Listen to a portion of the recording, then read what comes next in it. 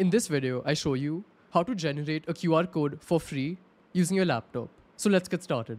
For this, we're going to be using a website called QR Code Monkey. So just search for this on your browser. It's QR Code Monkey.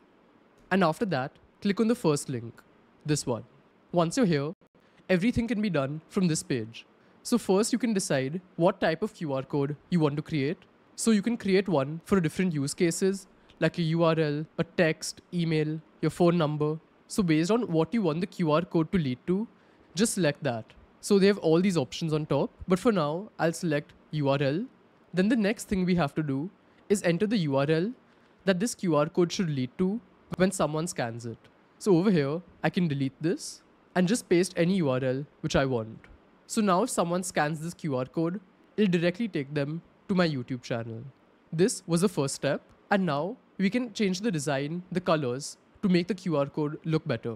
So just click on the plus button that's here saying set colors, and now we can change the color of the QR code. So if you want a gradient, you can select that and select both colors which you'll want. So if I want it like this and I want to see how it looks, I can just click on create QR code, and here is how it looks.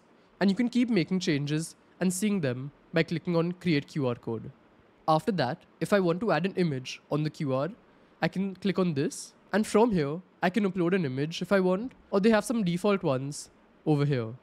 So they already have one for YouTube, so I can just select it, and now it will get added to my QR code. But let's say you want to add your own logo. To do that, click on upload image, which is over here. Then it will take you to your file explorer, and from here, you can upload your image. Again, let's see how the QR code looks now. I'll click on create QR, and as you can see, the logo has been added over here. And the last option you have is to customize the design.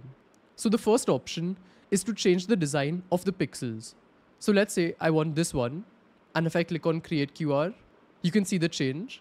Then if you want to change the shape of the iframe, those are the three boxes on the corners. You can do that as well. If I want them to be circular, I'll select this and click on create QR.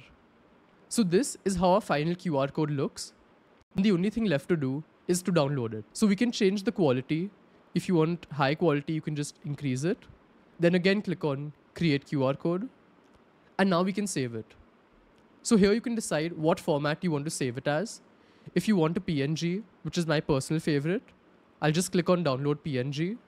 And as you can see, it's being generated now. And it's done. So if I just click on this, here we've gotten our QR code.